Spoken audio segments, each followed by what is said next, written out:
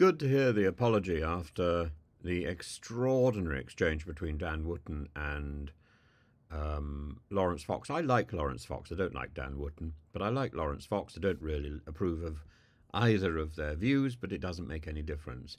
But Laurence Fox was incredibly naughty on Tuesday night, last night, and made extraordinary comments about Ava Santina. I can't even repeat them, actually. I mean,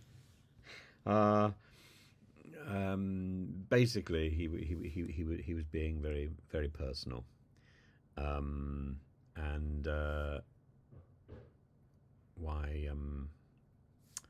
why people would not have an intimate experience, have an intimate relationship with Ava, and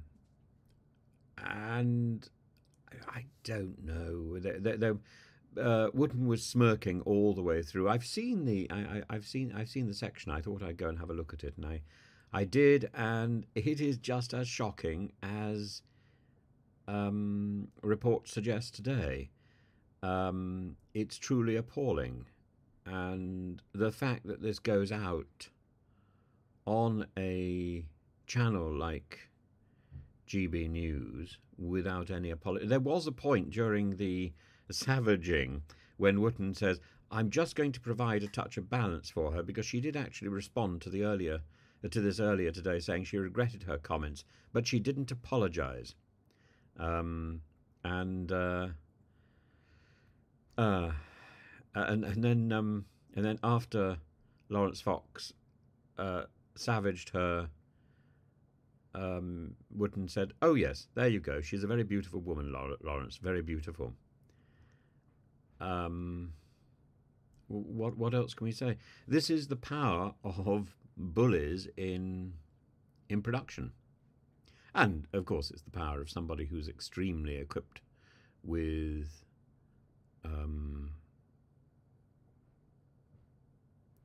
with an articulate manner. Laurence Fox is a clever and engaging, a charismatic individual, and